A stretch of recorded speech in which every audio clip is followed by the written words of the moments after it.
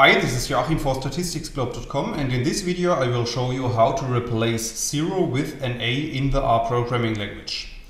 So in the video I'm going to show you an example, and this example is based on the data frame that we can create with lines 4 and 5 of the code. So if you run these lines of code, you will see that a new data frame object appears at the top right of RStudio, and we can also have a look at this data object by clicking on the data object. And then you will see that a new window appears, which is showing the structure of our data.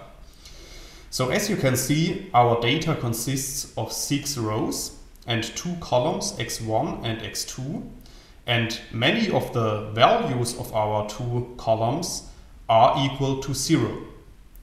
So let's assume that we want to replace all the 0 values in our data frame with an A.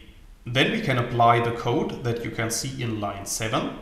And in this code, we are basically telling R that we want to replace everything in our data frame that is equal to 0 with an A. So if you run this line of code, you will see that our data is updated so that all 0 values that we had before in our data are now an A, or in other words, not available. So this is basically how to replace 0 with an A in a data frame. However, you could apply the same code to a vector object.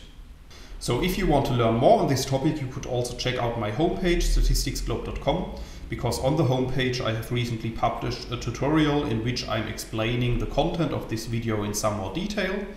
I will put a link to this tutorial into the description of the video, so you could check it out there. And furthermore, if you have liked the video, I would be very happy if you leave me a comment.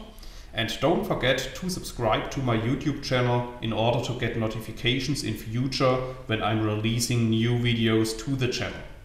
That's it for this video. Thanks a lot. See you next time. Bye bye.